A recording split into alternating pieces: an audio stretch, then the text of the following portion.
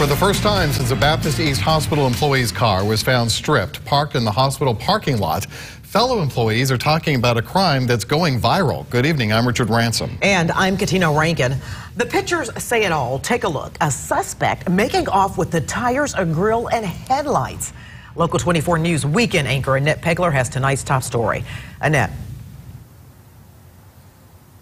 Well, Katina and Richard, I'm at Baptist Memorial Hospital. Investigators say this was a bold crime. That hospital employee was shocked to see her car stripped after her shift Monday night. And since that incident, the hospital has beefed up security.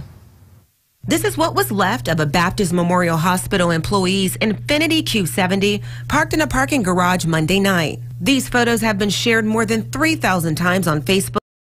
The attention of Baptist nurse Heidi Higginbotham. I'd never heard of anything like this, so that was what was so startling. The crook made off with all 4 tires, the front grille, and even the headlights. I saw that all the wheels had been taken and other damage had been done to it, and it was just so surprising because none of us were expecting it. We're told the hospital CEO briefed employees about the crime. She reassured us that security measures were in place, that it wasn't because of security not doing their job. The person who committed the crime was apparently familiar with the security. The hospital is working with Memphis police. Surveillance photos of the suspect's vehicle, a 2000 to 2006 gray Chevy Tahoe, show damage over the driver's side rear tire, silver door guards on all 4 doors, a GPS unit on the passenger side roof, a flag sticker on the passenger side rear bumper, and placards hanging from the rearview mirror.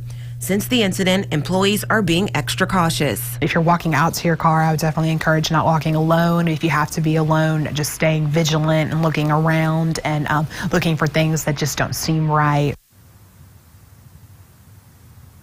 Now, Baptist Memorial Hospital released a statement to our station tonight, and it reads in part, "We have a number of cameras and license plate readers, and we have given all of the video and information we have to the Memphis Police Department. We want to reassure our patients, visitors, employees, and physicians that we're doing everything we can to keep our campus safe." Now, anyone with information about this crime, or if you recognize the car in that surveillance photos, please call the Memphis Police Department or Crime Stoppers. That number again, 901-528-CASH. Reporting live in East Memphis, Annette Pegler, Local 24 News.